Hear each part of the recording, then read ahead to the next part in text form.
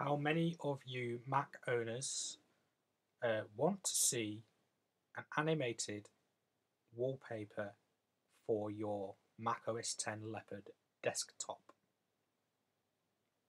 I know I have, and I've stumbled across a nice little method to be able to do this.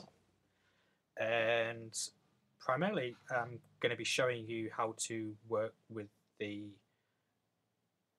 default Aurora theme, as this is by far the most popular, not least because it is the default. There are a couple of little software tools that we need to use to be able to animate our desktop. The first one is called Xmod. You can find this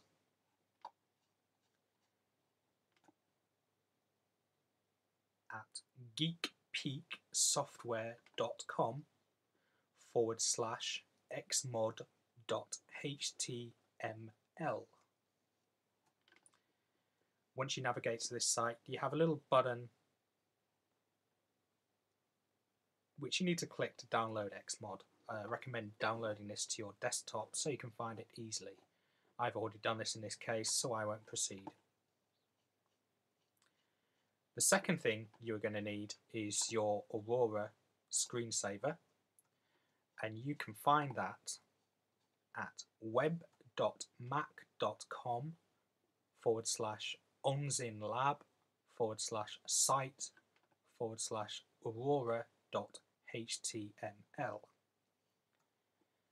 You can click on a little button on the left here and that will download this. Again, download this to your desktop so you can find this easily.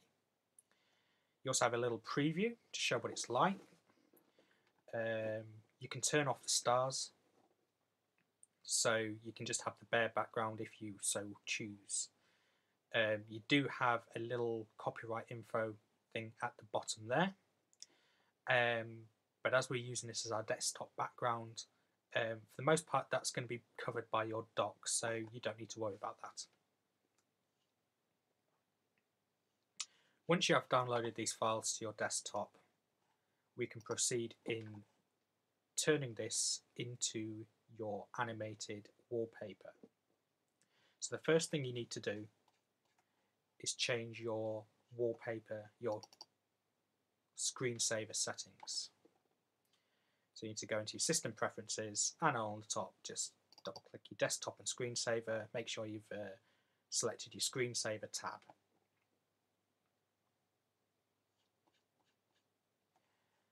Next we have our Aurora screensaver. It's actually a Quartz compilation, but it's really simple to turn these into a screensaver. All you need to do is left click on your file, drag it over to your preview window, and like magic, there you go, it's assigned as a screensaver.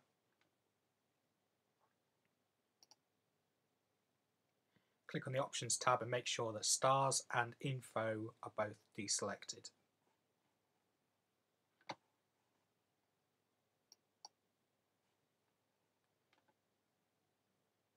So that's the first part done. We've now created our animated screensaver of the Aurora theme.